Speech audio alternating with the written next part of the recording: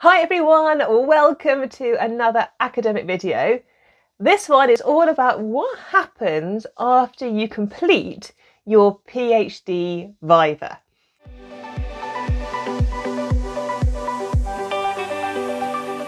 So hi, if you're new around here, my name is Caroline. I am a UK-based physics lecturer, so I work at a UK university, and part of my job involves supervising PhD students.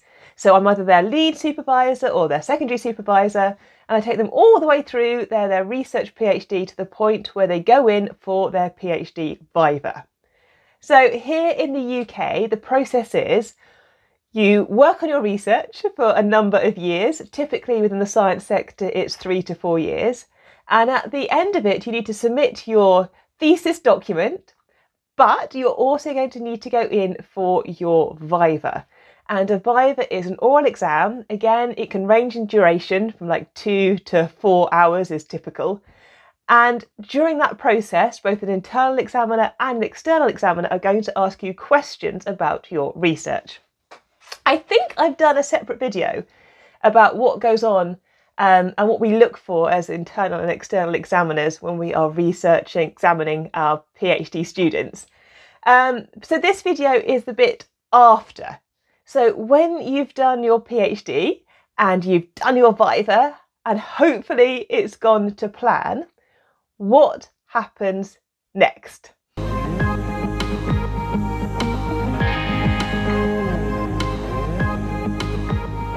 A quick caveat, I am talking today about the UK system. Now I know other countries, other institutions have different processes for their PhD examinations. Sometimes people have to do a presentation in front of an audience and defend it very publicly, their research. But I'm talking very much about the UK system today. So that's a closed VIVA. You have the researcher, so your PhD applicant, and then you have an internal examiner, so somebody who works at the university who is examining that work, an external examiner, and sometimes a chair. As I said, I'll link to the videos I've made about these different roles in the past, and I might make some more videos in the future to help clarify who does what. But at the end of your VIVA, so having been asked lots of questions about your research for 2, 3, 4 hours, at the end of that process, the examiners will make a decision as to whether you have passed. Have you defended your research is how we kind of describe it here in the UK. And the outcomes can be that you've passed and there is nothing to change at all. Your thesis is just perfect and there is no need for any corrections. That does happen, and it's amazing when that happens, both for the researching PhD student, for the supervisor of that student, and for the examiners. But more typically, the outcome will be that you have passed the VIVA, but that the examiners want you to make some modifications, some corrections to your thesis before it can be finally approved and then accepted into publication within the library system at that university.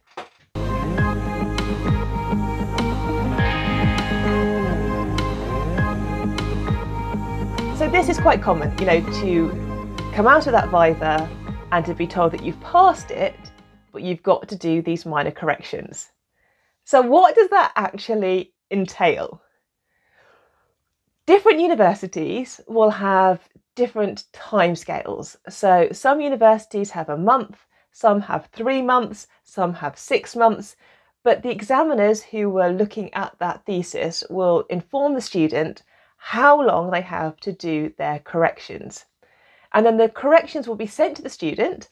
Either the student will get an annotated copy of their thesis, kind of all marked up with the bits that they need to change or add or amend. Sometimes examiners like to give a list of specific alterations they want to see as a separate document that the student needs to work their way through. And the student will receive that, so they'll either get this annotated thesis or the list of corrections. They'll get a time frame and they'll get official notification from the university that those corrections need to be completed within that time in order for the thesis to be satisfactorily passed.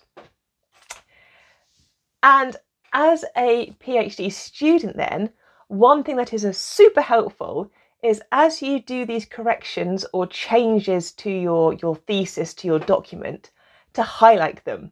So when I, as an external examiner, ask for changes or modifications in somebody's research, it's then so much easier when I go back to see if those things happened to look for highlighted areas within the text. And so what sometimes students do is they take the list of corrections and they actually work through them and they make a note of the page where the correction happened and what the alteration in the text was. And as an examiner, that is amazing because it's just a nice quick way then of checking that the alterations did indeed happen.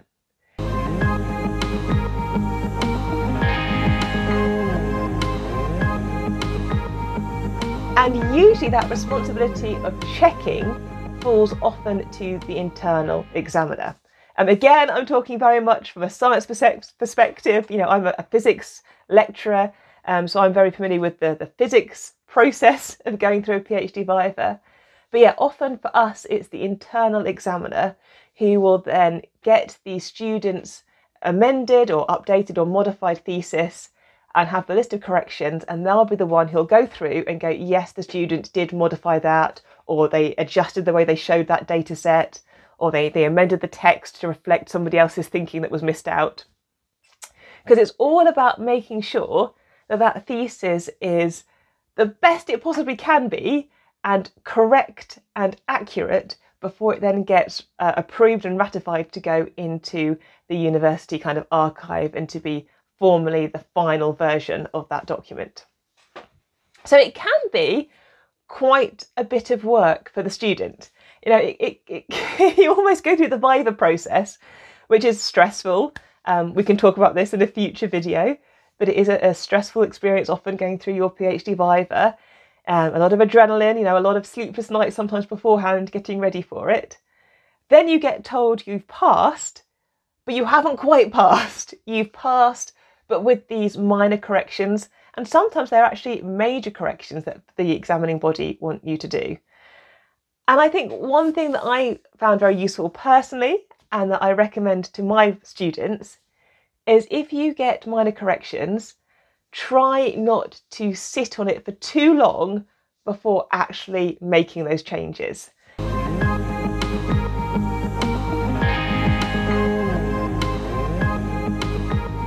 It's quite easy to come out of the VIVA and almost be like, oh, I've done it, and to collapse and to relax. And then if you leave it too long, it's even more painful and difficult to kind of rev yourself up to make those alterations to your document. So, whilst it's still very fresh and you're still very linked to that research and it's very current in your head, I would allocate time to make those amendments, those modifications, so that your thesis then is formally and finally accepted. Because once the examiner has checked your modifications and is happy that you have indeed made those changes, you are then done. You can then submit your final version of your thesis into your doctoral training centre or into your university system, your Senate House, and that is you finished your PhD. So yeah, when you pass your PhD VIVA, and if you're going up for one now, all the best. Is a challenging time often within the PhD, but good luck. When you're going through that PhD VIVA process, just be aware that once somebody says to you, yes, you've passed, if they say you've passed but with minor or major corrections, there's actually a bit more work to do before you get awarded your PhD. So let me know if you're a PhD student now going through the process. How are you finding it? Are you looking forward to your VIVA? Do you do it differently in your country? If you're a supervisor looking after students, how do you prepare them for their PhD VIVA? Again, a future video we can do that about how I go through various steps to make sure my PhD students are actually ready for the VIVA itself.